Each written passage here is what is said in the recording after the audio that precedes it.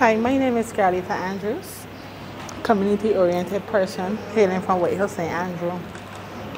Tell us what it means for you being bestowed the honor of JP.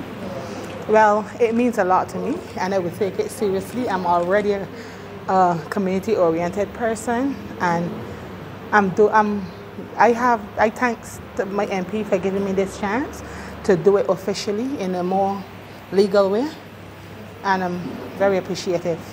And I pledge to do my best and carry out my duty in the best way possible. Just give us a little insight into what it means for you being named a JP this morning. It's quite an honor to have been considered and definitely selected. I think for myself, it symbolizes the recognition of the work you do in the community and how you can further assist persons in the community. I think one thing about Justice of the Peace is that we're always looking for a JP. And now it gives credence to find another person. I think it's fantastic to be able to work across the spectrums, not only in my immediate community, but as well as in my business community to garner and give support, and also be further respected, I think. It does add those fantastic letters, JP, and I can't wait to get my stamp.